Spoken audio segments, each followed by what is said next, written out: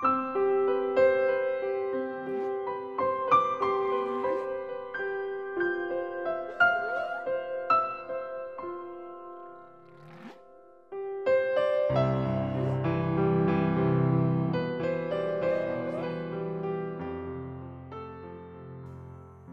many humpback whales are in the Pacific Ocean? It seems like an easy question. Humpbacks are big animals.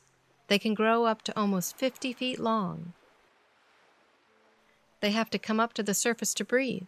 Why not just count them from an airplane? Unfortunately, compared to the oceans they live in, humpbacks are very small.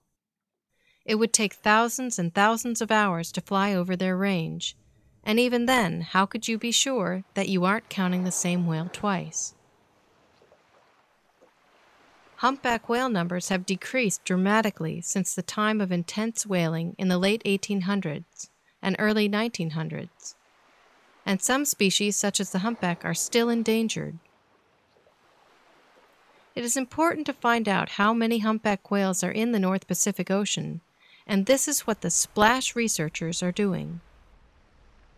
By finding out how many humpback whales remain in the North Pacific Ocean, scientists will be able to better protect the whale population from possible threats. These threats include a decrease in krill, a tiny shrimp-like crustacean which makes up the whale's main food source, or other dangers like getting tangled in fishing gear. John Kalimbakidis is a research biologist and SPLASH scientist. He's also co-founder of Cascadia Research. Since 1986, we've been tracking humpback and blue whales by identifying individual animals from their natural markings, pigment patterns on the side of blue whales, and scars, marks, and trailing edge on the underside of the flukes of humpbacks. And we use that to both track their movements along the west coast, between Cordell Bank and other areas, as well as to their breeding areas, Hawaii, Mexico, Central America. But we also use it to estimate how many humpback and blue whales are currently in the population. The scientists are interested in how many whales are in both the warmer tropical areas where the whales calve and breed, and the colder areas where they feed. How do John and the other researchers find out how many whales are in these areas? One method is to identify the whales by their tails, or flukes. Because of the color patterns and scarring, each whale fluke is almost as individual as a fingerprint.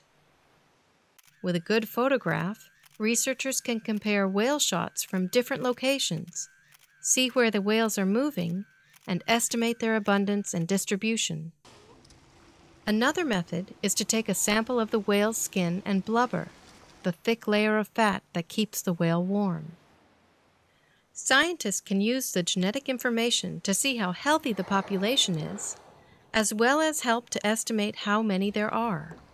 By gathering information on the population and health of humpbacks, scientists can help to protect this fascinating animal so that future generations can enjoy the sight and song of this beautiful creature.